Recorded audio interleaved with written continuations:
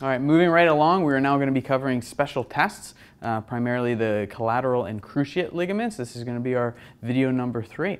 So we're going to get started with our special tests for the collateral ligaments. These are going to be our valgus and varus stress tests.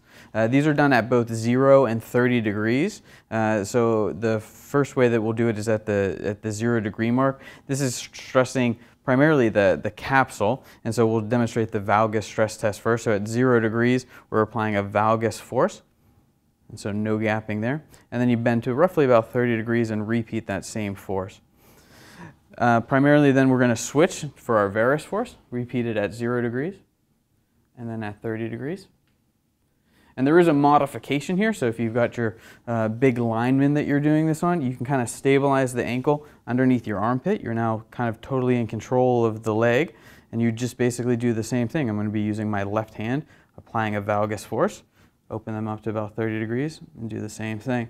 And then bring them back down to 0, now with my right hand, and again.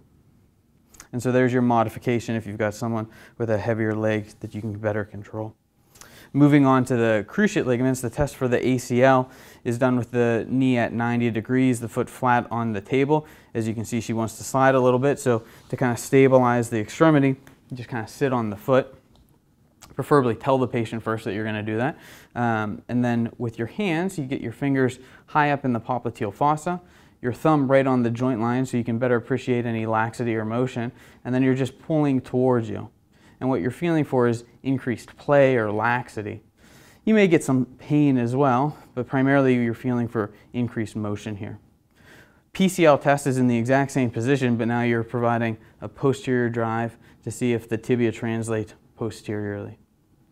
Your other ACL test is the Lockman's, which is done at 30 degrees of knee flexion.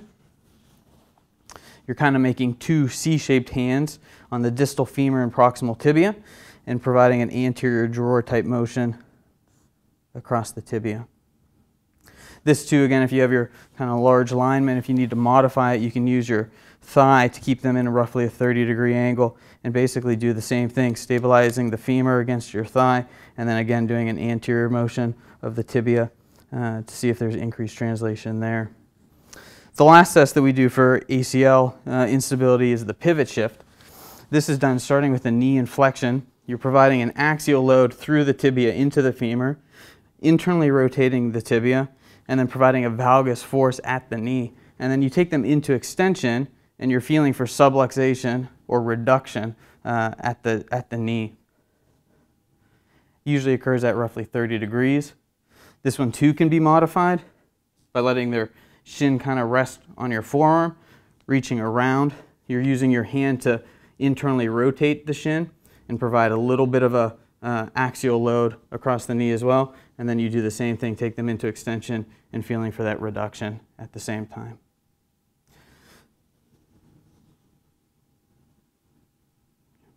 Those are our special tests then for collateral and cruciate ligaments of the knee.